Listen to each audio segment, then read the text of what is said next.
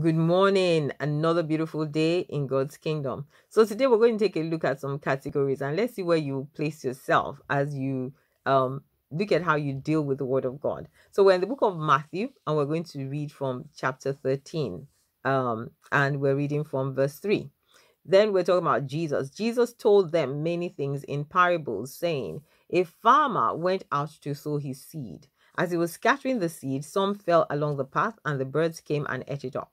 Some fell on rocky places where it did not have much soil. It sprang up quickly because the soil was shallow. But when the sun came up, the plants were scorched, and they withered because they had no root. Other seed fell among thorns, which grew up and choked the plants. Still, other seed fell on good soil where it produced a crop 100, 60, or 30 times what was sown. Whoever has ears, let him hear. So, how do you deal with the word of God when you hear the word of God? Are you of the category where the word just comes, falls on the path, and birds come and eat it up, and or the rocky places where there's not much soil and the plant dies very quickly because it hasn't had the opportunity to dig roots into the soil. What category do you fall into? Because as Jesus is saying this and giving this parable, teaching this word, is also applicable, of course, to us. When we hear the word of God, what do we do with it?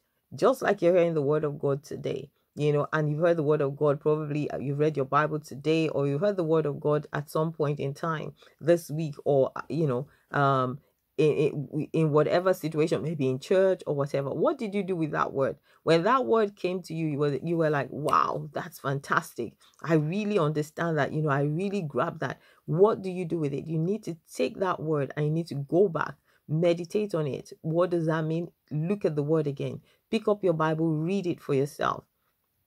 Take time to make some notes. Listen to what the Holy Spirit is saying to you, and then the word will be embedded in your heart, because that's the only way that you can receive the word and hold on to it. So it's one thing to hear the word of God. It is another thing to absorb that word, to take that word, absorb it into yourself, into your spirit, understand it, and then begin to act on it.